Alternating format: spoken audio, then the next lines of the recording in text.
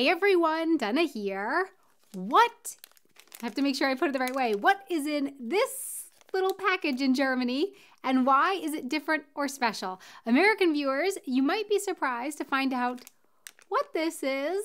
I will tell you all that and more in this video because today I am back again with more tiny, weird, random Germany versus USA differences, so obscure that you probably never noticed them before, but now that I point them out to you, you'll notice them all over the place. In my last Germany versus USA video like this, we talked about the spines of books being different. So America, Germany, America, Germany.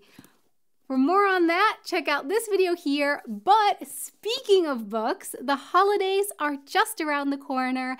And if you would like to get a gift for a German speaker in your life, a native German speaker, or someone like me who has learned German as a foreign language, then I super duper recommend giving them the gift of laughter this year with my book, You Go Me on the Cookie. You Go Me on the Cookie comes from the German saying, Du gehst mir auf den Keks, and it is a fun, funny book. So it's a really great gift for your German-speaking friends and family, and also for those acquaintances in your life that you're like, I want to get this person a gift, but I don't know what to get them. Do they speak German? If so, problem solved. Give them You Go Me on the Cookie. But don't take my word for it. Here is a quote from one of your reviews of You Go Me on the Cookie.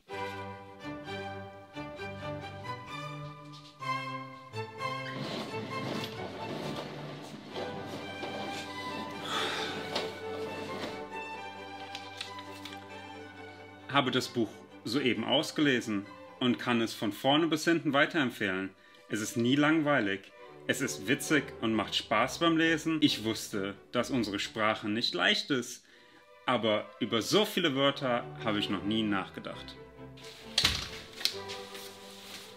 Ein tolles Buch, gerade für Muttersprachler. Auf äußerst humorvolle Art werden uns hier die Widersprüchlichkeiten, Ungereimtheiten, zig Ausnahmen von der Ausnahme und viele Besonderheiten unserer Sprache aufgezeigt.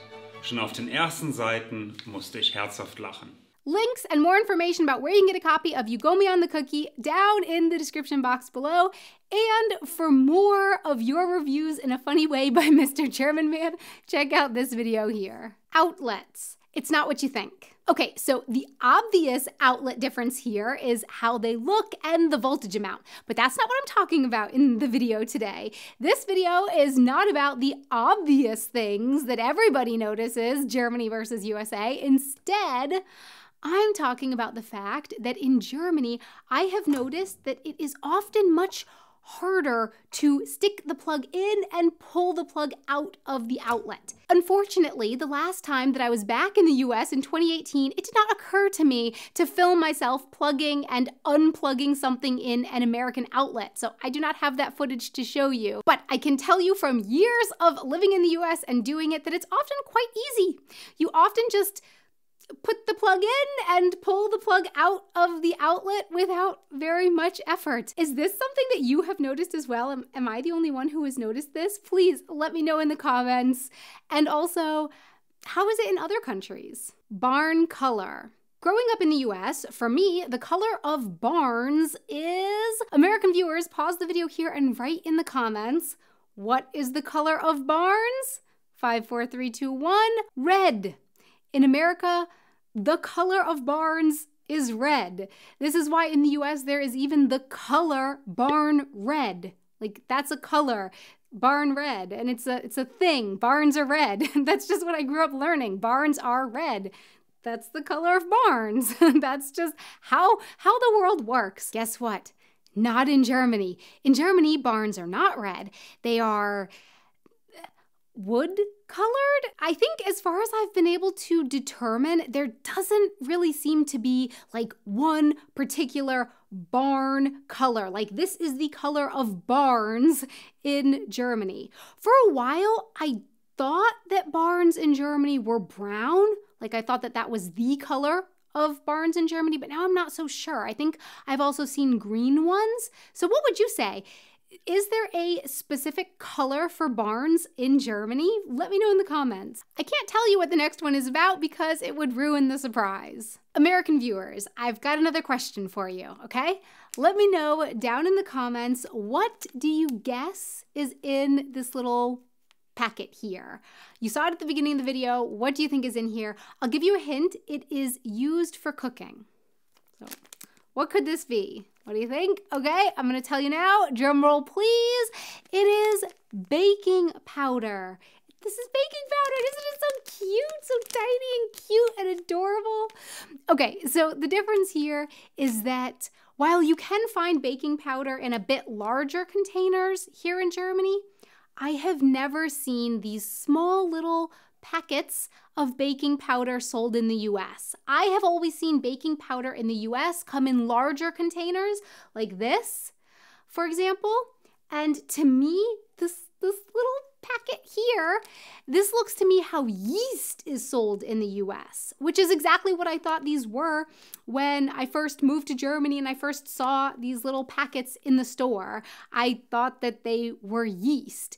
Yeast is also sold in similar little packets here in Germany. This is what yeast looks like to me in the US. Like, this is, for me, a typical yeast package in the US. So yeah, this is yeast in Germany. This is baking powder.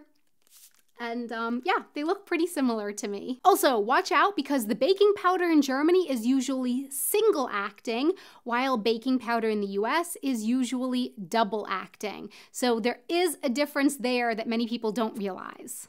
Inline skating. For one, I would say that overall, inline skating is still way more popular here in Germany than in the US. I feel like inline skating was pretty big in the US in the 90s. I don't know if there was also a similar big peak in inline skating here in Germany in the 90s too. But while I guess it's not really super popular here in Germany nowadays, I would still say it is more popular here among adults than in the US. I mean, until just a couple years ago, there was Blade Night here in Munich once a week during the summer where they would shut down parts of the streets and huge crowds of people would go skating around the city together. But the main thing that I want to mention here in this video is that in Germany, when I do see adults out skating around in the city, I often see them wearing full protective gear. So I'm talking here helmet, knee pads, elbow pads, wrist, hand pads, which is awesome. Love the safety, 2 thumbs up, love it. Back in the US, whenever I did see adults now and then inline skating, at least outside of the 90s, I don't think that I really ever saw them wearing protective gear. Maybe a helmet, sports, and restaurants. In the US, you have restaurants, and you also have places where you can go do sports, like, for example, bowling alleys or indoor rock climbing. At bowling alleys in the US, there is usually a little restaurant area where you can get food. Typically food like pizza, hot dogs, French fries, and typically you order the food up at the counter and then you bring it to your table near your bowling lane and you eat while you bowl. But that's just the thing. People usually only eat there while they are bowling. Like, it's not a thing to just go to dinner at the bowling alley restaurant when you're not bowling. And the food is generally nothing phenomenal, yeah? Like it's food that I really liked as a kid when we went to the bowling alley for a kid's birthday party or something like that. But you're generally not going there for the food. You're going there to bowl or do whatever other sports, and you just eat it because you're hungry and it's there, yeah? Here in Germany, I have noticed that at some sports places, like, for example, some bowling alleys, squash courts, sometimes there are genuinely delicious restaurants. And not like you eat while you play squash kind of thing. No, there is sometimes a separate restaurant area with nice tables and servers and really tasty food. Sometimes people even go there just to eat. Even if they are not doing the sports that are offered at that place. It's just a good restaurant to go to after work or on the weekend or during lunch or whatever. It's just a good restaurant. Apple juice. Before moving to Germany, for me, apple juice was a kid's drink. It was not really something that most adults regularly consumed. And especially for younger kids in the US, apple juice was often diluted with water. So it was often like half water and half apple juice. In Germany, apple juice is a totally normal and common drink for adults. Not only that, they often dilute it with water. Bubbly water, but still water nonetheless.